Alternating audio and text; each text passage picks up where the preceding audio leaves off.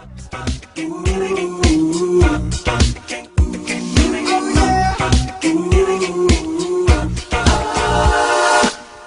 scared of breaking it that you won't let it bend. Hi everyone, Shira here. I'm wondering, should I be calling this week's video Bittersweet Week Part 2? I'm just going to skip over the sweet part, my awesome Purim with my friends in Nofai alone, and fast forward to the bitter part, what happened yesterday on Wednesday.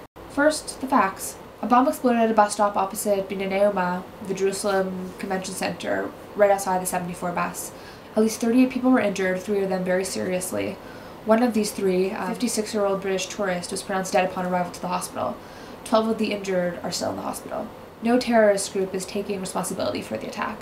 Apparently what happened was that the man who works at the kiosk over there noticed a chafetz chashud, a suspicious object, a bag, at the phone booth near the bus stop. He told people who were in the area to move away, and just as he was calling the police to report the chafetz chashud, the bomb exploded. This was at about 3 p.m. yesterday, Wednesday, March 23rd, 2011.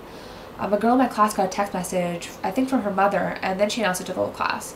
Needless to say, the teacher had no choice but to let us out early, and so everybody can call everyone they know to make sure that everyone was alive. As happens in situations like this, the phone lines were all tied up, so I couldn't get a line out. Couldn't make local calls, couldn't do international calls, nothing. Truth be told, I wasn't too worried that my parents would be worried about me.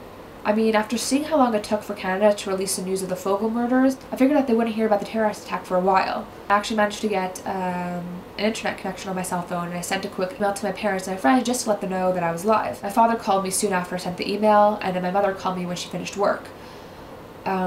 Now she's kind of freaking out a bit and wants me back in Toronto, if not for permanent, at least for Pesach. Let me just put this whole situation into perspective for you a little bit. Binyaneuma, or more precisely, the bus stop, is about an 8.5-minute walk from my apartment. The 74 bus is my bus, the bus that I take all the time. The bus stop that was bombed is a bus stop that I'm at all the time.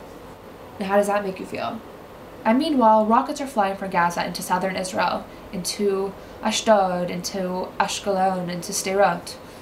I got this great email from one of my close friends in Toronto. In it, of course, she expressed her concern for me and for everyone else here in Israel. I hope she doesn't mind me quoting one of the things she said.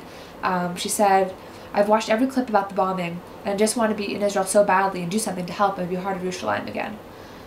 You see, that's exactly the crazy thing. That even when all this stuff is going on, and kind of especially after Pigua happened so close to home, it makes me love Israel that much more and be grateful and happy that I live here right now.